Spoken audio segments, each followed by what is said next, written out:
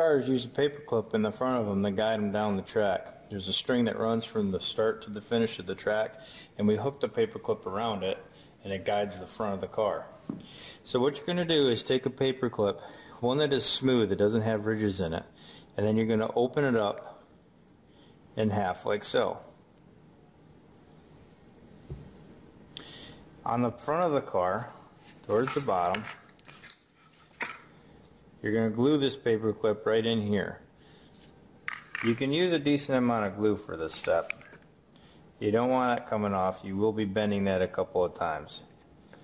Follow all your safety rules for using the glue gun, and then set the entire hook right inside that glue and let it dry.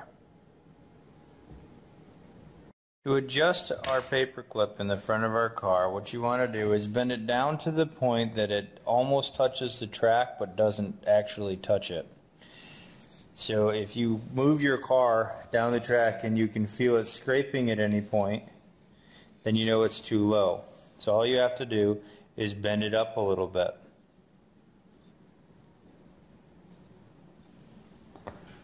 Now it doesn't scrape. So to run your car, all you have to do is take the paper clip, pick up the string a little bit, and attach it like so.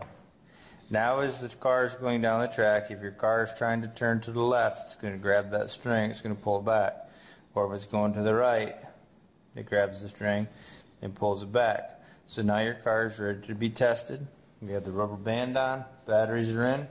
All we have to do is make this connection here, turn it on, and away it goes.